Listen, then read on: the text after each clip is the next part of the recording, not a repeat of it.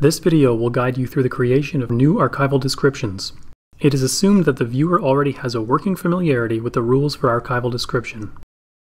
We'll look at commonly used fields and enter an example font description. To begin, click the plus in the header bar and then Archival Descriptions. This is the archival description add and edit form. Each of these sections can be toggled open or closed with a click. When you click on any field, a description of the purpose of the field and associated RAD rules pops up.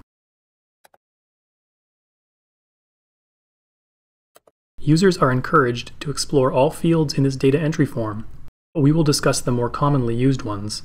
There are a few different kinds of fields in this form. You can generally get a sense of each field by clicking on it, but let's look at the common types. Single-line, single-entry text fields, such as the title proper, take a single value which can be anything that you supply. Multi-line text entry fields, such as the scope and content field, take free text, generally in paragraph form. Line breaks will be preserved to create multi-paragraph text. A feature of most multi-line text entry fields is that the lines which start with an asterisk will be displayed as bulleted entries once the description is saved.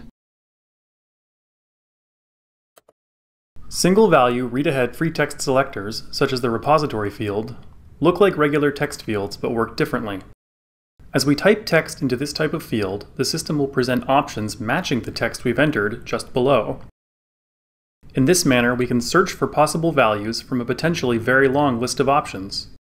If and when we see a value we want, we click to select it. Only up to 10 values are shown in this list below at a time. If we click on such a field and wait a moment, we'll see the first 10 options sorted alphabetically.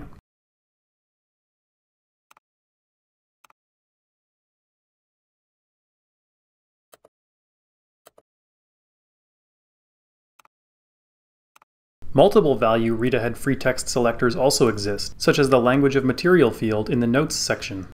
Once again, we can search for a value by beginning to type it out and then clicking in the list which pops up below. Each time we do this, the selected field is added to a list just above the form. To remove a value from this list, click on it, like so.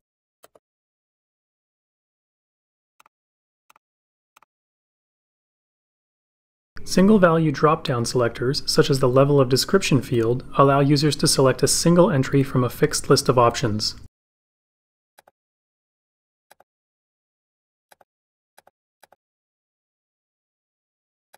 Multiple-value drop-down selectors, such as the general material designation, allow users to select multiple entries one at a time from a fixed list of options. Each time we click one, it is added to a list above the selector. It may not be immediately clear, but to remove a selected entry, we simply click on it, like so. Repeatable selectable notes, such as the title notes, allow users to choose a type and include a multi-line text entry field.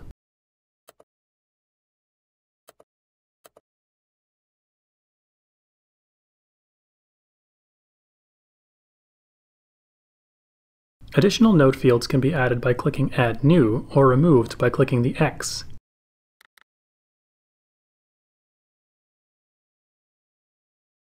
Any such entries which are left blank will be ignored when the record is saved. Now let's look at commonly used fields by area. Title and Statement of Responsibility area. Title proper is absolutely necessary. General material designation is optional but nice to set if your institution uses it. Level of description is also a necessary field.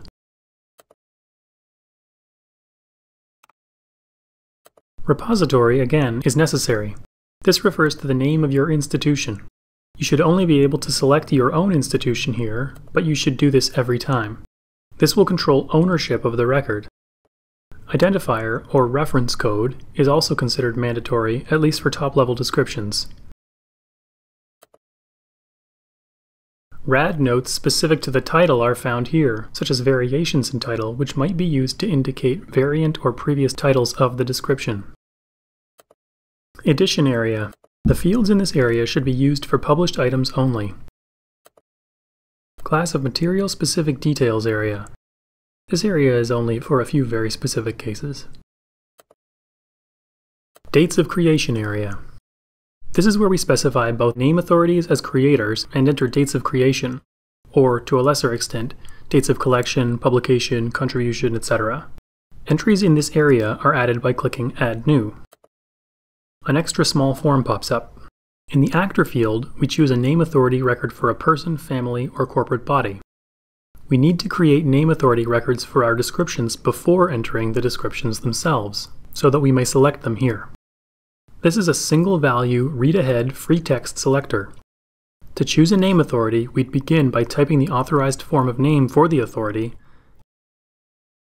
and then select a value in the list which is populated below. The event type is almost always creation, but we could specify other types of activities in this form also. Generally, we don't specify a place in which creation took place, but rather link to place access points later on. Date, start, and end are all about dates of creation. If you enter a date or range of dates in the Date field, the start and end dates of that range should automatically be populated as soon as you click outside of the Date field.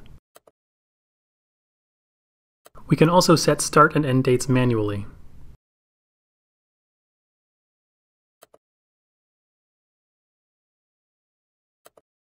We can add additional entries by clicking Add New.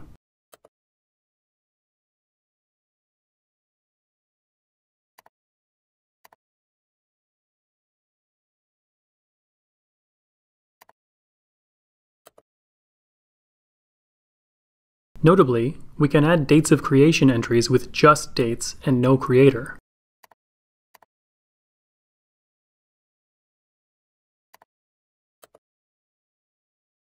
Likewise, we can add entries with creators and no date.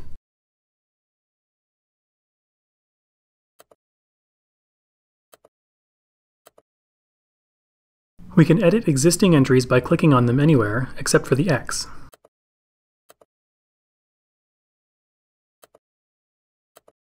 And we can delete entries by clicking the X.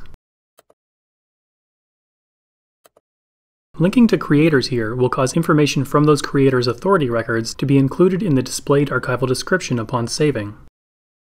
Note that changes to these entries are not saved until this record is ultimately saved at the bottom. Physical description area. Rad, extent, and medium statements go here. Place each specific material designation on its own line. Publishers series area. This would be used for published items only. Archival description area. The custodial history field would be used where records were not received directly from their creator. Scope and content is one of the more important fields in archival descriptions. It is used to describe the main record types, their arrangement, the types of activities which generated the records, etc.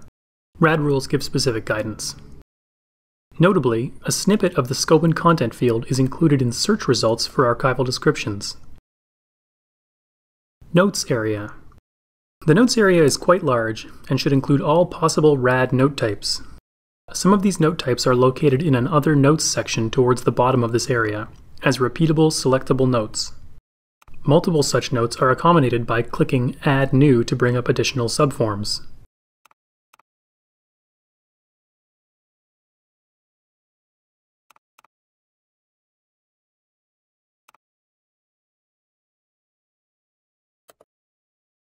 Most of these fields are free-form multi-line text fields with a few exceptions. Language of material and script of material are multiple value read-ahead text selectors describing the language and script of the archival materials.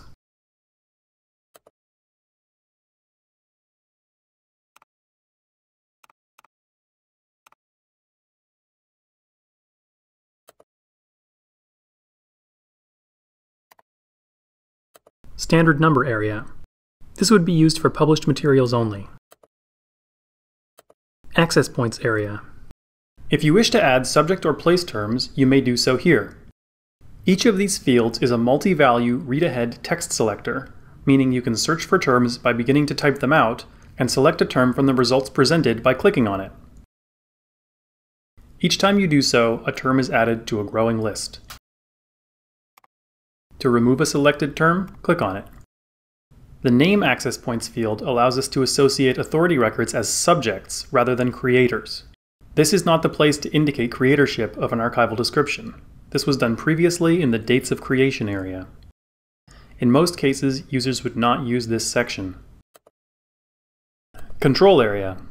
This section isn't part of RAD, rather it's for recording information about the description we've just been entering.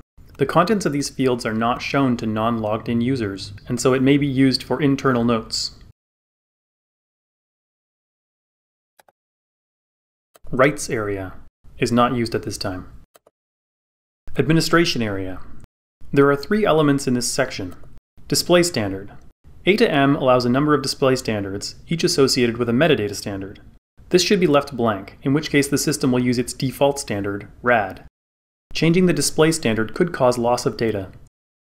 Source language indicates the language in which this description is written. It's possible to translate a description, which we'll show in a later video, but the source language, meaning the original language of the first description, is fixed. Lastly, publication status has only 2 options, draft and published. Archival descriptions saved in draft status are hidden from non-logged-in users. Only when published are they visible to the general public. Users with a contributor role will only see draft as an option here. The desired workflow in MemoryNS involves a contributor creating draft archival descriptions for review by an editor. Upon review, an editor would either publish the descriptions, making them visible to the general public, or see that necessary changes were made. Smaller institutions which lack the human resources to implement a multi-person creator and editor workflow can request editorial service by contacting the CNSA Archives Advisor. Now we'll walk through a very basic example in which we create a new archival description as a contributor, then review and publish it as an editor. The example we'll use is cribbed from the Yukon Council of Archives Basic RAD Guide. First, we'll log in as a contributor. Next, we need to determine whether a name authority record already exists for our creator.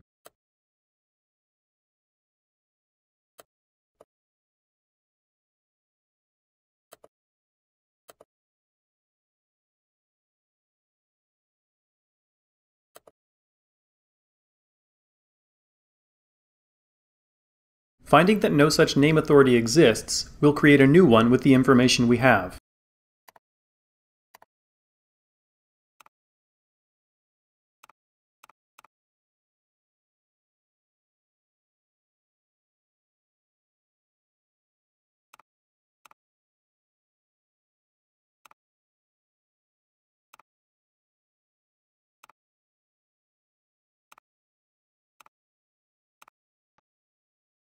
Now we'll set about creating a new archival description. There are 10 elements we always want to include or consider with archival descriptions. Title, level of description, repository or institution, reference code or identifier, dates of creation, creator access point, biographical sketch, physical description, scope and content, subject and place access points if applicable. Let's leave this list up for reference. In our sample description, we have 5 pieces of information, but our biographic sketch has already been incorporated into a new name authority record. This leaves 4 new data elements. We'll input each section in turn, keeping in mind our reference list. I'll be copying and pasting between 2 tabs here. First, we have a title, which goes in the title proper field in the title and statement of responsibility area.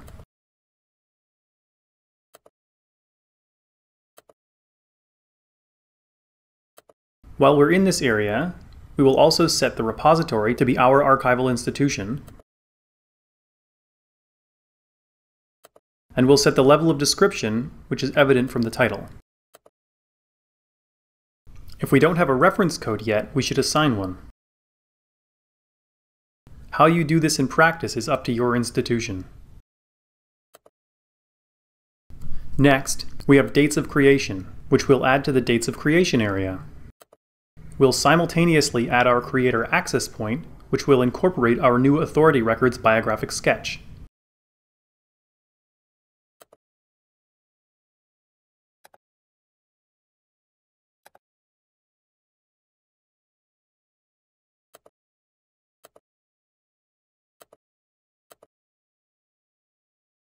We'll add our extent data to the physical description area.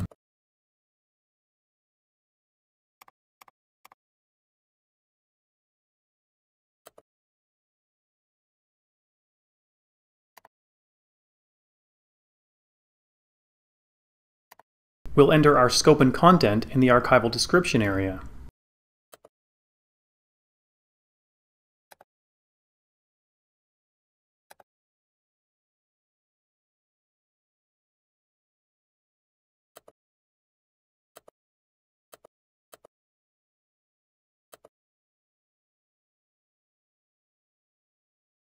All that remains on our checklist is subject and place access points. We have none, and that's okay.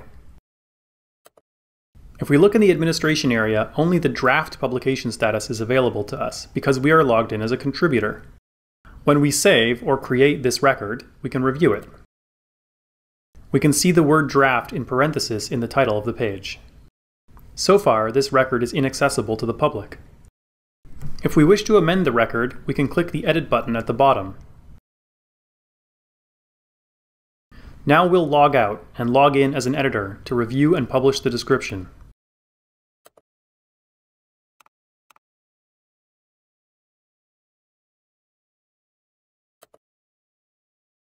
If, as editor, we don't have a direct link to the record, we can find it either by searching or by browsing for our institution's most recent archival descriptions. Assuming we're satisfied with the description as it stands, we would then edit the record, open the administration area, change the publication status to published, and save.